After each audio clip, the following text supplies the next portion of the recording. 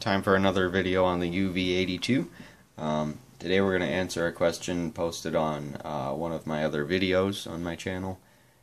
He says, "Hi, I am having a headache programming the UV-82L without the USB cable to the PMR frequencies, 446.00625 MHz, 446.01875 MHz, and so on, because as I get to the 6 in 446.00625, it corrects to 5. So it ends up at 446.005 MHz. I have an older model where I just have to type the frequency and enter to set it to this frequency without any difficulty. Can anyone help me?" So we're going to try to help you here. And so first of all, what you're going to want to do is, if you have the radio in channel mode, you are going to want to turn it off and turn it back on in frequency mode.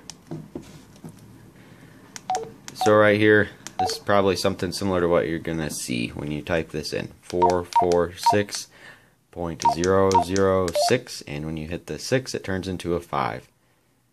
So there's a pretty simple fix to that. You go to the menu, number 1, and change your step to 6.25 kilohertz. Store that in. Now it's showing 446.0 right now. So if you just go up one step, you'll have that first channel, 446.00625.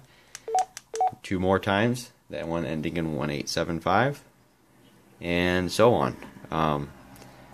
You can also type it in directly. You'll still run into a similar problem if you just try to type in the exact frequency. For example, 446.00625. Now it corrects to 0. So what you're going to need to do is type in, you're going to have to round it up, I guess.